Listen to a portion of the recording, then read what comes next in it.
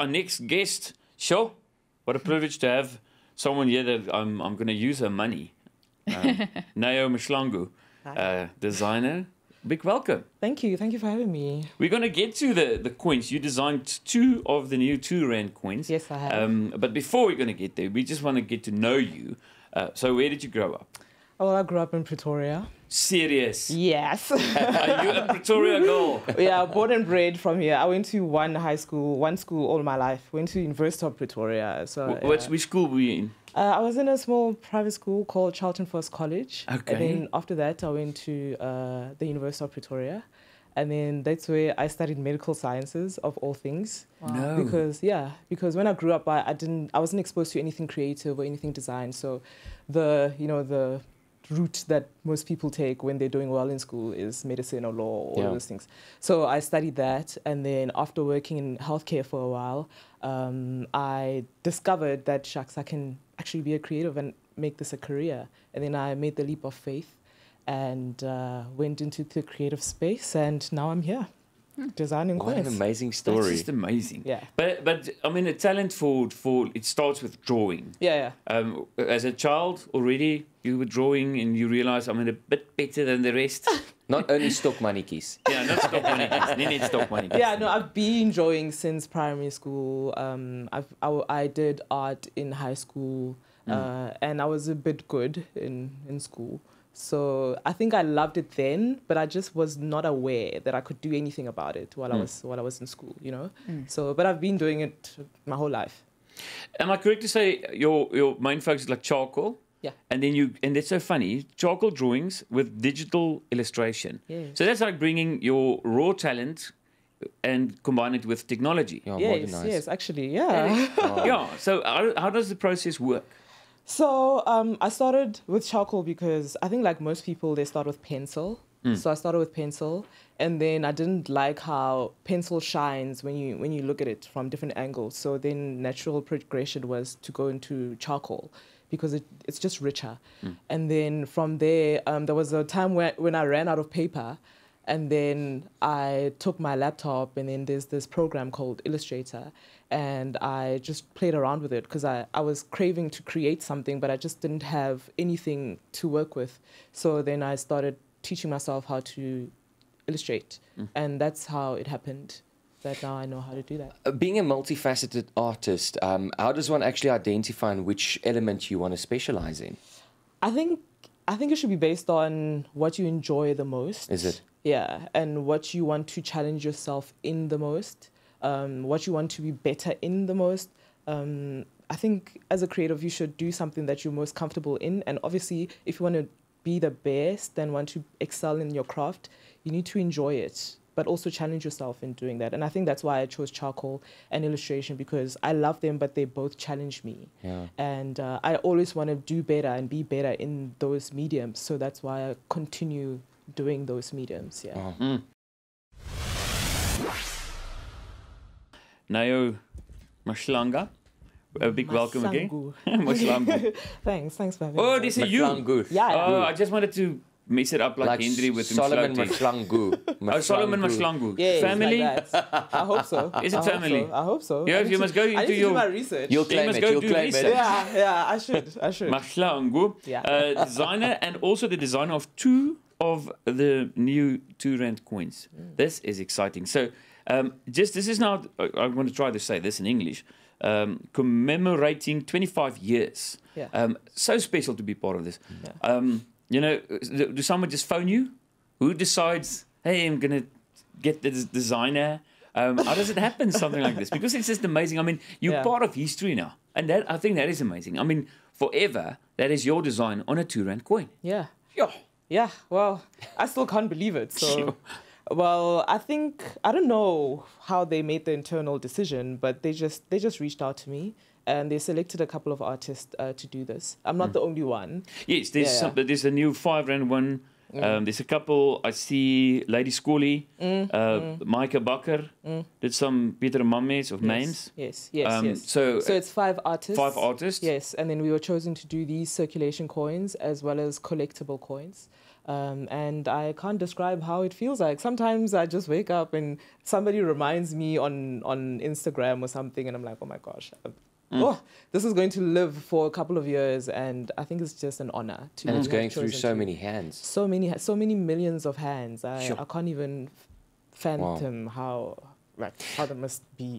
One thing, when I heard, that you had this opportunity, the first thing that came to mind was that intense pressure. That you feel that pressure of knowing, once you've designed this, it's going to circulate and it's done. Yeah.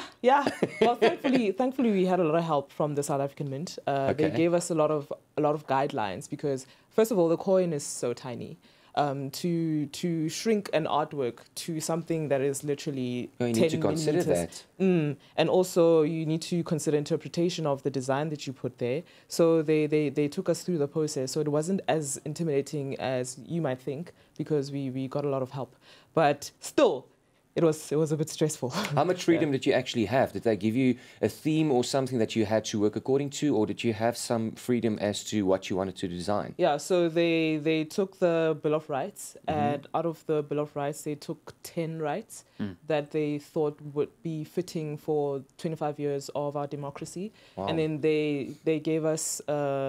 They gave 5 artists the different themes, and then we created artworks based on those themes. And then obviously with their help and guidelines. But that's where the themes come from. So I made the Right to Education coin and the Children's Rights coin. Yeah. And it's special.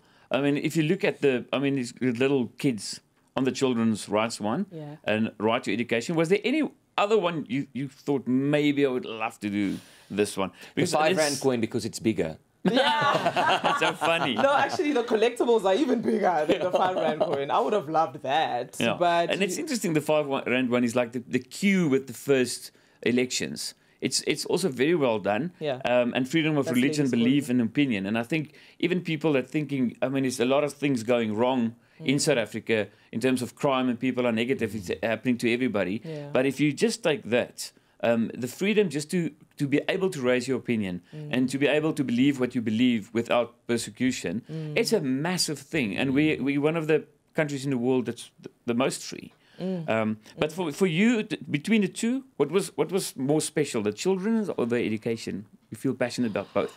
I love both, but I have to say I love the children's rights one because maybe it's because I love portraiture.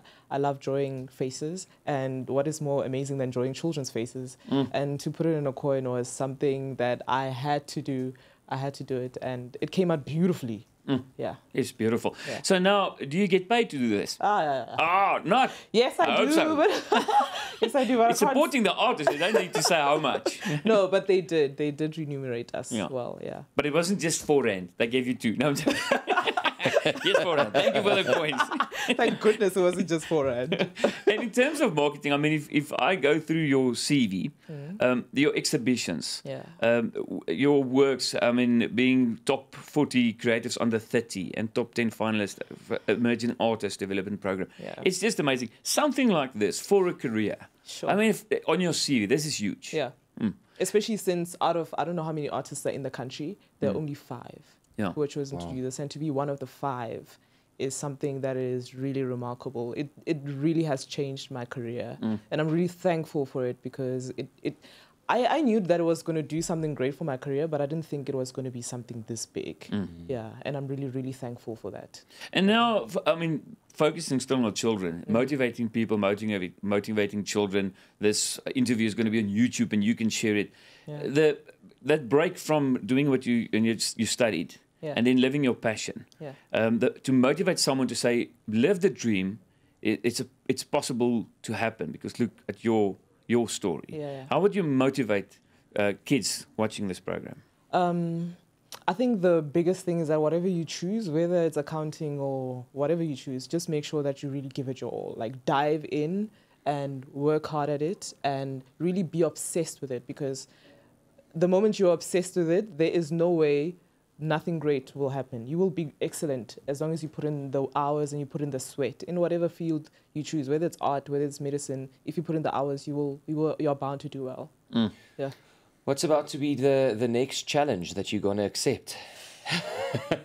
Well, thankfully, so I just finished showing at 100% Design South Africa. That was the first time I showed the coins publicly, which was really great. The reception was incredible. But the thing that I'm working on right now is my first solo, which is going to be in a couple of months. It's going to be called Love is Binary, which is going to be something that is beautiful. And I think if people are interested in art, they should follow me on social media and just keep up to date with that. And I'm also working on my studio space and trying to be serious and professional, and that's coming up really well. It's coming out really well, and I think those are the two major challenges that I'm really working on right now, and I think that's going to really be beautiful. I'm excited. Where can people see your work? Because I mean, we've got some info and just googling you, and it's amazing. Your stuff's beautiful. Thank you. And it's it's on permanent exhibitions. Even just that is amazing to be on. Yeah. So right now I'm showing work at the Agog Gallery. The show is going to end around the 18th of August. And then after that, I'm showing at an exhibition, the First Rand exhibition. That's opening on the 21st of August. And then there are a couple more exhibitions throughout the year. Yeah, so I'm always posting about it online. So if people are interested, they can follow me there. Yeah. And just quickly, and I mean, it's marketing, but I actually want to thank Private Sector South Africa. Yeah. You've done some stuff with Steers, combined it with Game of Thrones, and Mr. Price Home. It's so wide, but if these guys don't support the artist, the local artist, it will be so much more difficult. You know, so that collaboration with corporate. Yeah, it's very brave for them to always ask creatives, because creatives sometimes can be, you know, a little bit too creative. But it's very brave for these companies to say, hey, we have this project, please do something with us. And I'm so thankful to have done something with Steers, to collaborate with them for the last season of Game of Thrones. That was legendary. Yeah, that was really a milestone for me. And also to do something with Mr. Price Home. I mean, I remember we launched the blanket and in 3 weeks it was sold out. Sold out. Yeah, so it's just crazy how well these things have been received. Yeah. But still, if I go up on this list, my favorite on top, South African mint. Congratulations. En as mense nie weet wat dit sê, op die in een ry tussen Pretoria en Johannesburg is 'n uitmuntende gebou. Ja, so net voordat jy in Midrand kom. Ja. Uitmuntende gebou.